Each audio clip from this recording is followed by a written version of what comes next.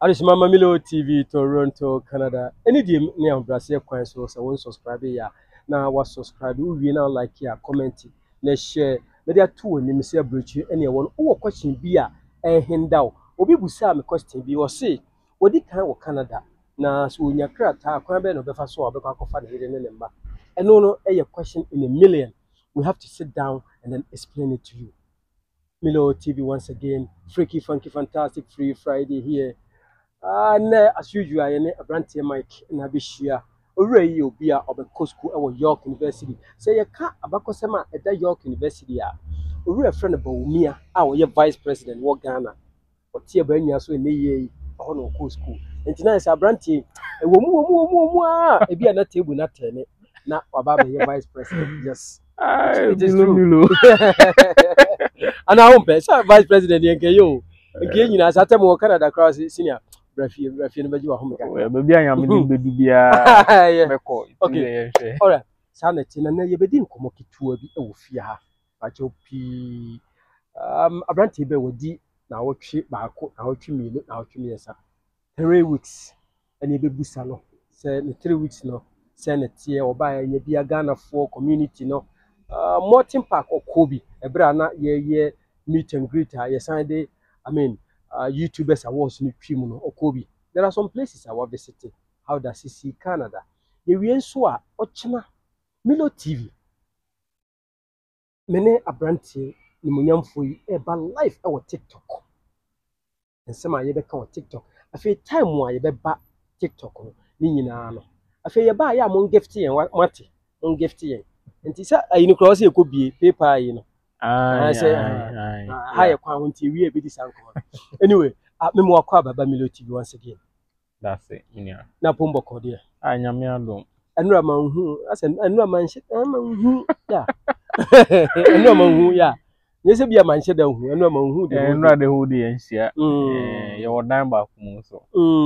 Anna, or mine, if you're back, if you're back, but we for no, was a bad we had that. Sanity, but more responsible. Oh, yes. Anyway, you didn't come. What be deep 3 weeks for Canada? Boy, and come over by ye, who peer free Pearson International Airport. Our babon, Tina, then start a free honum now, Yemrekroom. Okay, so my first dinner me do Pearson Airport and Ubin a Bishiame. Okay, yeah, because in being a Bishiame. And we do also 2 years. A higher new environment, for her, say we signboard or which SSC, which SSC. I not testing so Jina to remember I'm fine any we say normally we do omo catch us you pay SIM card a airport or not just say we be our person friend or not simple amount but okasema minto because say omo bundle on the prices sasema okay me that's pass sorry say me interrupt that's fine say one you careful obeba bedu system ni mu now credit say please sim number send na say ayina ye jiwo a port of entry airport one year careful. Best sell credit or could be actually measure that pipe and much was it. What you didn't hear America. Yeah. Opa Ubedua now connected airport Wi-Fi. Bus in the crowd. Now need bus in the crowd. Yeah. Into your monk come out. Auntie a bus and a fame PFE airport one. So Wi-Fi any has it. Tana came one I just say, Miss Enya Wi-Fi back. Okay. But later on, me do some interval, you know, etikoi, cause my use Uber. I feel me try to me test my family so nyame ado mababe do. Sure. I'm obey 190 Ghana cedis. Credit all me MTN so. Who me so data na seconds. Ani nyina yera. Fina me to na me hu na me nya me hu bie. Na later on be share bilo anyume na. Nyame ado be do ye no ye me interview no. Yeah. I think so. On to Markham. I only one Markham. And the Cramo Bakra address in the so money year. One money for baby. But a very simple soon. Yeah, so yeah, and say, Uboshim say 14 and 4500 4500 one fan count. Joko James Street. Dabi. And the shame when they call different place. James Street in the Wapa. Emua, you are more address in Ankasashi. And Titua Sumai. nti e bedu ye na milo si he na ye de wa bedu ye ma enyo first day at school we the first day at Canada nti hona ni twa video no so following day na me ne opanyi ekọ na ekoye me social insurance number ne the telephone no copy sim card na things say me start me be account ne sanye money nyina I think the first day me lucky ombusa me say me pay credit card ana oh bank ho yes bank ni busa me na oje manji o anya hwe say na me share dey ni more information about don't worry about that say we start here na me see o mo de liter me ba be dey ba be pick ti e ba no panyi say on ti ase ko so bi e ba first day dey dey busa say ye be ma credit card ana na me see o sana nyame ye ne nyama nti e ba ne ne me nyame nyama nyina na I think say me ni milo so ko your campus osi o yen koto bi na ekutwa CB o honom na e ba content bi o yeah nti I think say basically that was my first experience and I think say ba adwuma sam so a one thing so ne say me nim say still at 20 hours ni adwuma de a nti no de yen hyeda nka into details no crowd adwuma sam crowd you nche oko Morton Park yeah ada na ye meet and greet over to Mr. Bruce Kobna Boatin Live Goes and Entertainment oko to of UTV Vince TV Plan Ahead I mean like a host of YouTubers Choco Millionaire omunyina oko to omo ho how was the feeling oko ya oko to fellow Ghanaians ano mabuchenku mudidi Messi ofa na Zonangane I mean how was the feeling well the feeling was good I mean knowing perfectly well say you have a society and as a community that you belong to it was a nice feeling because yin na yesia even though uni mo but obi share no udi nkoma mi jese o waba na anya nkwanyo nkwa na ho na one ukromfo na eden it was a very nice feeling senya obi ashia bebo game obedidi everything is free like it was really interesting that was the first time I met PF because Ghana nkasa na me nhyeda MP ti me ba na me nya asa experience na ma me ni je pa yeah unya phone number oh there me boys na me no mo so socialize no me you tell buza me za kwashi we pa abi so kwashi obi a onu so be ko school bi na on ko school o ko school wo dey agara ba bi ti obaka say eventually oh boys dey link up yeah and share experience yeah so kwashi bi say boys wa oba yes am ka nice one okay ya come Morton Park you free ho ya didi I mean minim say for the first time who say ye barbecue ye to ton nam enuane eduane be na odi o no mo some meat bi no pan na kama pa ma friend stick o na nice pa na omo ye omo san chibo fruit dem ma me kai me dadem back to Ghana me nche but san me ka no enti me buy that was the first time me tasted chibo fruit and it was really nice and I say a similar to near you do Ghana no. All right, I am Milo TV Toronto, Canada. Subscribe, comment, and like, and share. And me say, oh, I interested be able to say just let me know. Everybody be sharing it. Come on, bra. You share the Oko downtown. Could see you downtown. Oh, downtown there, 1 in a million. I also said that call downtown. You could travel. More downtown now, yeah. You better call downtown fee.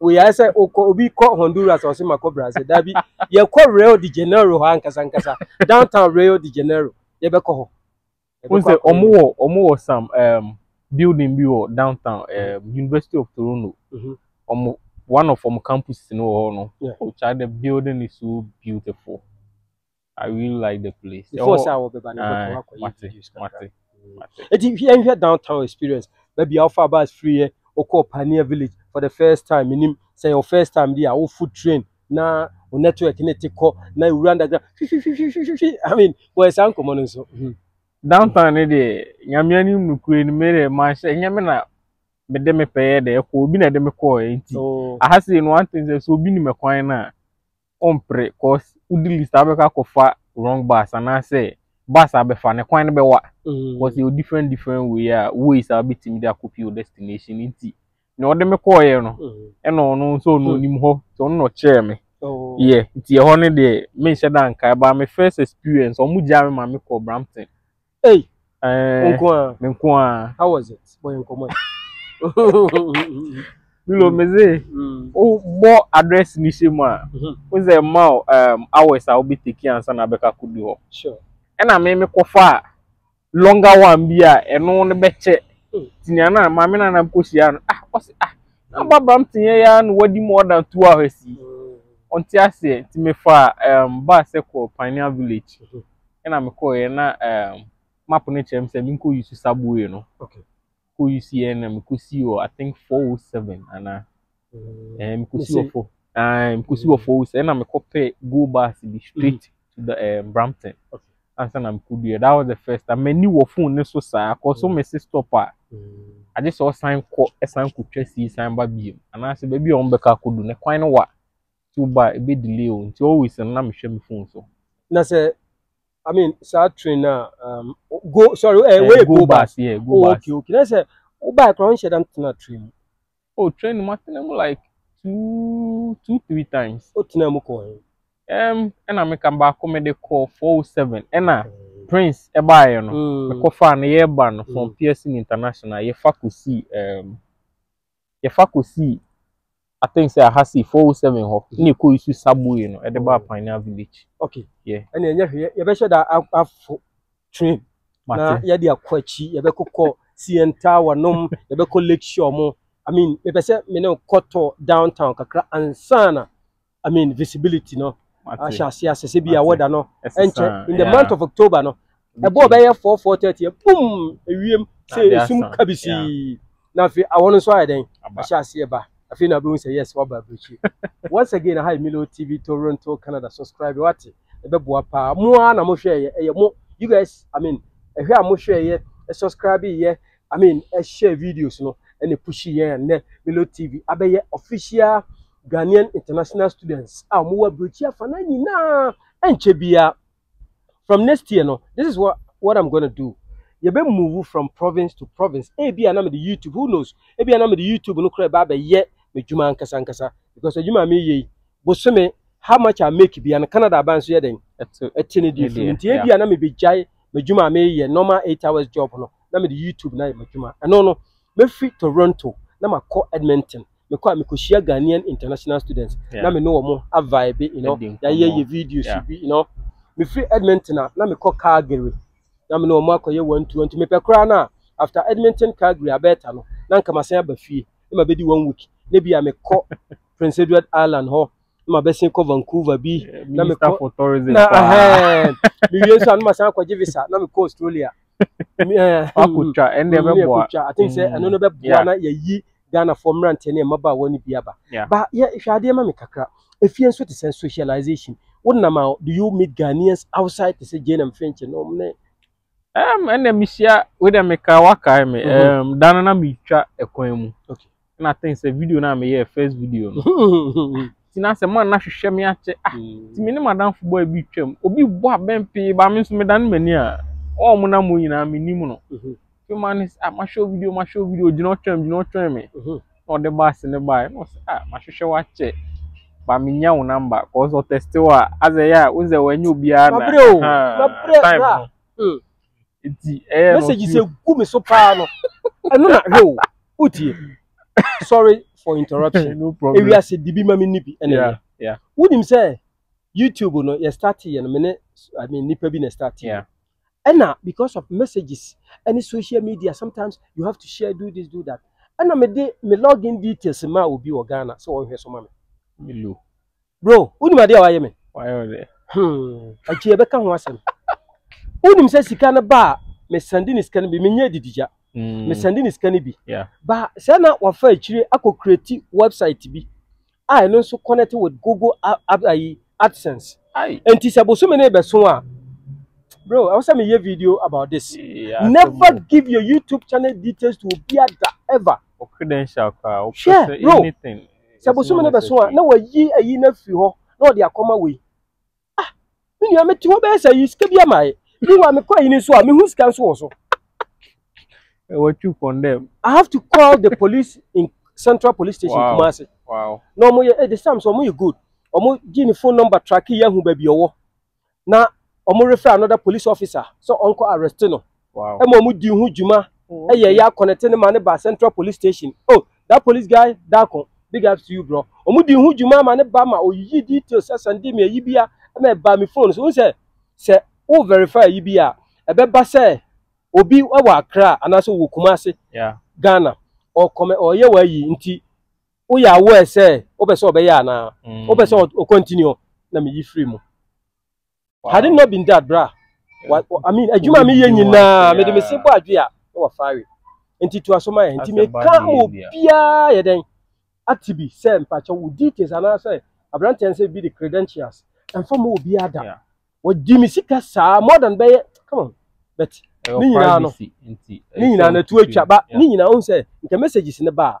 na ko bi nso onye Zion fellas on to me reading the messages on to me reply wo bi Coffee TV the same thing don't by who dey mo obi say onye na wa fa say wo abruchi na oye say you know sometimes anyway it was my hint na o hwe nti na o hwe me nti na mko jono si o wa hwe me video na m say de me hye de nim na o si o on de wa hwe me ache pa but I say o nyame nti we de aya akonya ono ne mbon koma na che say exchange contact no Ghana ni nti I think say social life there I mean here no good and outside then so and also very good nice one afi o sign what guys are no moment girl o buy work school ko share the food bi ni ade but what about guys are no moment girl wo hoodie ne I mean baby out o Ghana na e ha Canada o ha de me buy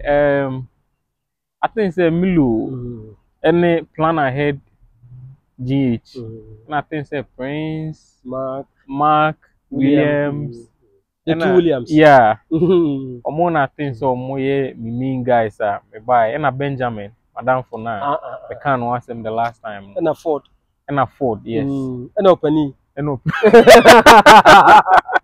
opani dey go promote no go promote usa no papa enye on here papa no waya dey nyame nhira no yeah ntu no konnam enye obia na be yesa I mean he's done a yeoman's job new bia na be yesa ye wo mpanimfo mako be yesa even 5 kra wa ha okay ye pa nti say YouTube ekonanim kakra ikuta be 22,000 subscribers and over you know and say ye shift even though your YouTube we di muntintima but Ghana fo bi ehia mo bi application bi on be ye na omo so atumi aba be school ha na omo yi bed na free omo busuafo so na omo be ye adwuma pekakra koma brewa wo fie omo pekakra koma kokora wo fie enti nyame ya adoma Milo TV ochina me ye be ba live our TikTok eye Milo TV 386 yes Milo TV 386 owurei e ba be cheche ni ma bi mu wo ye Ghana ni obedu obrochire wo si da bi if you cross the river do not spoil and your friend said do not damage and say spoil the bridges the chance so na wi en chese was because bridge was in nimdie ni nyansa kakra wonim no obeton onfa nkame ye nuanom amo mo nso asom se twitwe na obi nso aye na odi aba Canada but da ma bia no wo ya na bebo ndi sa enam wura so me ba Canada bra boy nchimu kakra ochina ye ba life our TikTok yeah tisenia wakano ochina nyame adoma ye ba life na any question be our regarding application process no ebe ubusa ye be ma answer na I think say na the last time you can no statement of purpose ne bank statement the breakdown ni nyina no am ya adoma ye be di ho dwuma okay yeah nice but yeah one thing pese me can say guidelines me de be mamo it doesn't mean say wo apply you use the same thing because imagine say nipa be 20,000 aba life on so na sample ana say copy me de be me de be kire mo say na me ye me de no at least maybe just change niema yeah na make it look say okay enye copy na ubia den use enye dito yeah enye dito nti eno ne ade a meka wa se me na schools ni so bi o ha maybe a BA for January intake, you know. Okay. And also me share schools and courses be on are very cheap. Okay. There are some schools that wait to as low as $2,000 for international students. Oh wow. As school fees. That's for a nice. semester. So you be discuss your money na based on that, you know. What you may take fit from that side. See be a apply, then you go ahead. No being so gift be a person or gift wa. So what say what that G or ye be say no. Oh, I know the omu fanfa no ma TikTok wa no omu gift gift. Ultimate gift TikTok wa na I think say ye yankuma dibi. Oh, omu share gift it's end eba. So be or say ya or say ye na because I likely say obi be ka say brantie de wo ye na Milo TV so say na daje no. Mo nyina mo mfa nya den. En so ka TV bi nti me ni ana me ya ne say me kai the very beginning na me pese me submit application no na me hia obi sample SOP na ma check it a confirm so me dey na okay. Oh, guy ni catch him some farmer me. Oh, obi on your visa baby do Canada but I miss you. You can go your way no matter what. Nyame be boy na etimi make you way and truly a working man no madam for boy no so e dey trauma no no so working man Benjamin so I mean we on the right path so na o Bible kra say wanya ma wunua no yeah wanya ma no na sabe mpani focus mi on omo se ba kofo ene ko wuram kuku aboa oso na wo de beto obi ade akotwa bi akwa nti se enam wo so na se bi a me nso me di yi a efe o me boldin ba bi me kwa gina bi a me boldin ba ye kromfo no selfish interest ye mpesa me yeni ma block you ha ma block you ha na me ko yeah me ko and sometimes even the YouTube we're doing obi kura to me be attack you Milo ayasusu kasa Milo ayasusu kire niam Milo dabi we need to elaborate you digest it. I mean I was here church niam mu ma enkwada no sunya kwan ba bia wonim Ghana ebre bi na atwam Ebenezer adakwa yi adam sofo obi nim obofo no ne nkofo bi ye di wo mu ye te sebe omu free so like ye na ye omu te say you who omu different people all together. I'm not talking against sofo bi yawo but abrochi ba mu free education ba mu education bi na niam asesai bi ba mu no nipa bi ya agi niam bi edi say those people they were born omu da omu maami yem 9 months and ye chim wo mu omu ye normal human being but then omu use omu ti na di edidi because e ba abrochi no bibi sa anya den eni ha yes we ye say Nicholas Amani champion so kwabrani odidi woni ntini mu you have to work and say what make money but these people amanfo ni ba omo so no boom omo ye okay nti eniam bi so betete e wo Ghana me preaching nyina ne say youth no mra no mo make school na yemfa adwen foforo before na Rwanda eye ko but na e ba bi Rwanda adu but no the kind there me no said anya adwen cause ni na is based on the leadership the man use authority I know that mo kwa you guys will use adwen na nimdi a mo benya no mo doso be na nabafo ko New Brunswick we ko eti wo de wadwen ba we din de ba na mo yede na mo ka bom na aboa oh because state na e wom currently no bro to me enye until we need different mindset some more young guys you know the next by 10-15 years and na nyame ya adom ne tim komo a you guys will change Ghana me de me misu nyina ya Ghana o enye kuro mu omo wie bra de na aka eno dey true pa that one dey true de me fi so omo wie yeah nti bra yam fa sa adwen so tu etim se nimde ne nyansa ye benya no ye nyusu ni nyina wa ha wo ye de bi be ko yenchi na problem wo pa the problem ni ha because you see am ni ogina pick your phone na friend na 11 any 5 minutes I mean eniema bebre de na kwamu wa ha ni nyina gina education ya education bra education dey chire o man that's how I see it school ya tie pa mo chow ye nua no mrantie maba wa maba Canada se mo be school obi an school ati pa mo chow pa munya wad munya adwuma mum piska na mum school na be boa I'm telling you ade mo be ko ani mo papa o mabrabo enti nyame ya admo china ye ban live e wo TikTok Milo TV time no o se time be na be ye yenko no Ghana time 4 p.m. which is like 12. Yeah. Okay, that's fine. Satem kura no makobo bo kura ba ne. So Na tutu niam kakra. I think say yeah. 12 yeah. Yeah, Ghana time. That time ne obi kura wo rounds bi akoya ba. SDA ni advantage for no so akwa den. Omo ba omo ofie. Nti ochine nyame ya adom a 4 p.m. Ghana time. Ah, yeah, 12 o'clock Eastern time hanom. Yeah. And yeah, tena se na I mean, yebe mama konya na mo frɛ, you know, na mo cheche ni mom ye pese obusa, owre wo ho, obe cheche mu ache mo. Why? Nti minim ye wi o. No anu. Anu bibi nyame adom ochina. Okay. Yeah. Nyame adom ochina.